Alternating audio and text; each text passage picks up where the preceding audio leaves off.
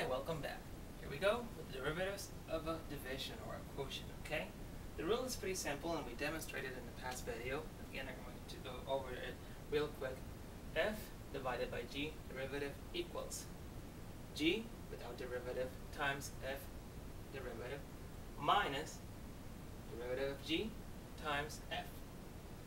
Division, G squared. It's just as simple as that. You have to be very, very careful when doing derivatives of divisions, okay, or functions that are divisions. Because the larger the functions are, the more organized you have to be and the more room there is to make a mistake, okay? And it's not real hard. It is a little bit hard and you have to put a lot of effort into it. But the main thing that you have to focus is on being slow, take your pace, take your time, make sure the multiplications are fine, make sure that the signs are correct, and you should be fine, okay? Just do it at your regular pace and don't get nervous. Be organized and keep track of what you're doing. So what we're going to do here is label F and G. Well, here's F and here's G.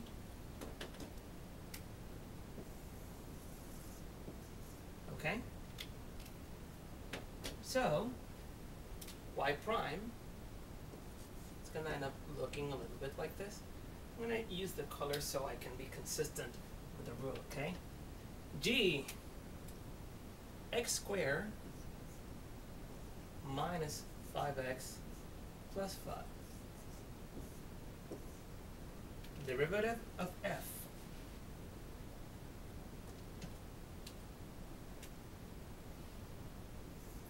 Two x plus 3 prime minus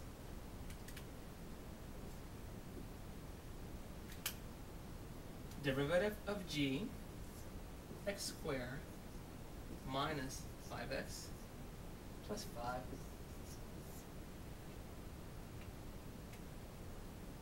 times f 2x plus 3.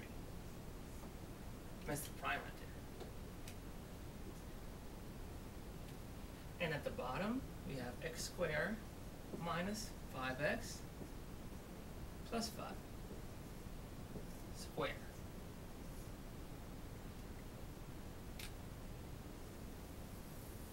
There we go.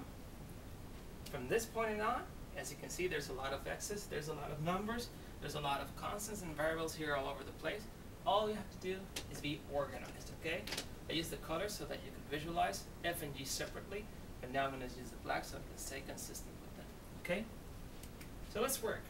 We have y prime equals x squared minus 5x plus 5 times derivative of 2x plus 3. Derivative of 2x is 2. Derivative of 3 is 0. So we have 2 right here. Minus derivative of x squared is 2x. Derivative of minus 5x is minus 5. Derivative of 5 is 0. Times 2x plus 3.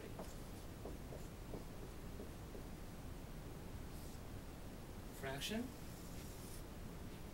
x squared minus 5x plus 5 squared. All we have to do from here on is just add, multiply, subtract, do basic operations, and we'll be fine and done with the exercise. I'm going to continue right here. So let's do this real quick. 2 times x squared is 2x squared. 2 times minus 5x is minus 10x. 2 times 5 is 10. Minus 2 times 2x, 2 times x, 2x is 4x squared. 2x times minus 5 is minus 10x. Running out of space.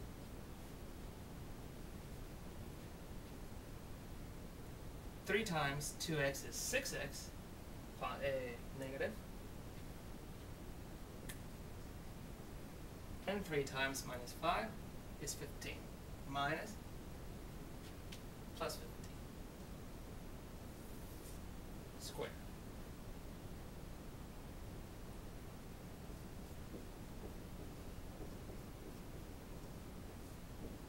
And from there on, all you have to do is simplify. Okay? Let's see, where can I erase? Let's do it right here.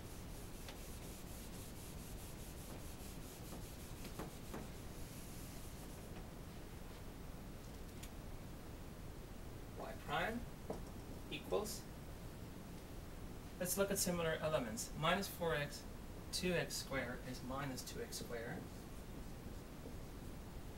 Let's look at similar elements. Minus 10x, minus 6x is minus 26x. Let's look at similar elements again. Plus 10 plus 15 is plus 25.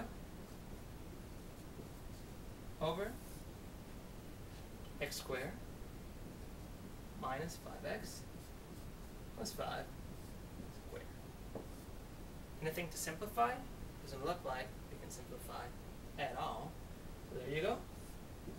That is the solution for the exercise. Always be organized, always handle similar terms, always be aware of the multiplications with the constants and the variables. See you in another video.